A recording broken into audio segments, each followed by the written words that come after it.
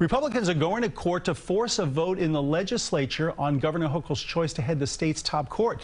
CBS 2's political reporter Marcia Kramer reports on the latest chapter in the fight. The nomination is lost. If Senate Judiciary Chair Brad Hoylman-Siegel thought he had seen the last of Judge Hector LaSalle, well, Republicans are saying, think again. Senator Anthony Palumbo, the ranking Republican on Judiciary, filed suit in an attempt to give Governor Hochul's pick to be Chief Judge of the State Court of Appeals another bite at the apple. He wants all 63 senators to consider the nomination after the Judiciary Committee voted 10-9 against confirming him. Justice LaSalle is entitled to an up or down vote by the full state Senate, not as a courtesy, but because the Constitution requires it, Senator Palumbo said in a statement. The suit names the 10 Democrats on the committee who voted against LaSalle, plus Senate Majority Leader Andrea Stewart Cousins. Republicans were upset at the result because LaSalle, who would have been the first Latino to head the top court, was nixed because Democrats thought he was too conservative.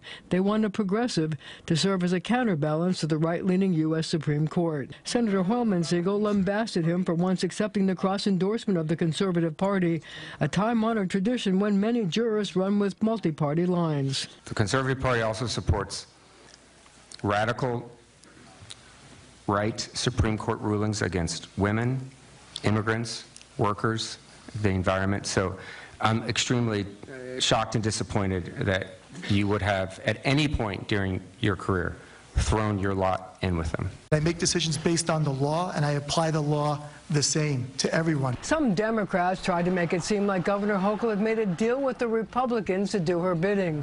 But Republican sources tell CBS 2 it had nothing to do with the governor. The suit seeks to challenge the constitutionality of the committee's actions. I'm Marcia Kramer, CBS 2 News.